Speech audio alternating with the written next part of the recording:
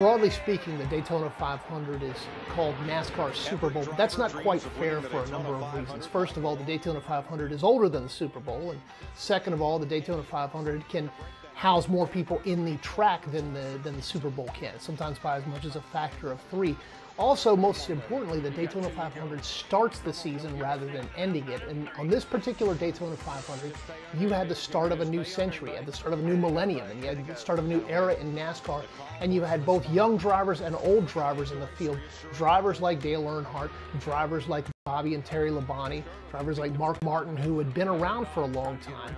And then you had new drivers who were coming along, like Dale Earnhardt Jr., like Matt Kenseth, and then like Jeff Gordon. Here at Daytona, I'm going with the man who has won more races here at Daytona than anybody in history. Dale Earnhardt, the Intimidator, will pull into victory lane when the checkered flag falls. Steve,